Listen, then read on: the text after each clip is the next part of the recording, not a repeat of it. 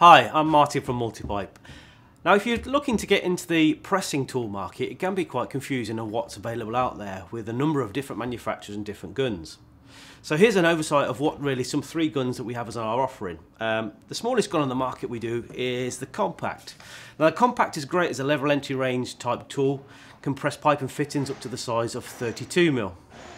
Moving on then is the mini. An alternative gun, again slightly different, a little bit different, more shape of a drill, like that sort of system, but this one can press pipe and fittings up to 40mm.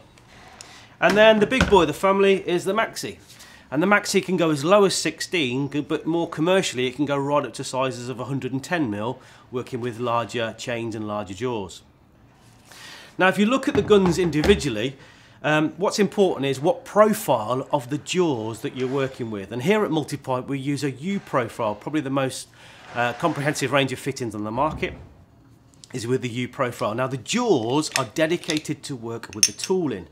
And it's important that when you consider a tool, what your size of pipe what you're going to work with, but what type of jaws you wish to go with. Now on this U profile, which all of these guns will work with, they're not all cross compatible.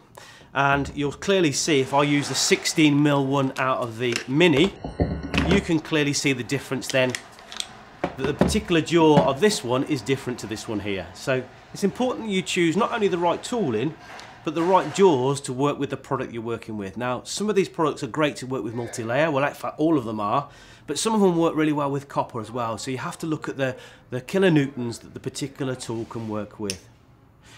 If you're unsure, give us a call at Multipipe and we'll direct you on what is the best tool for your application.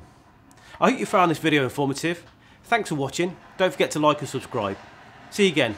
Cheers.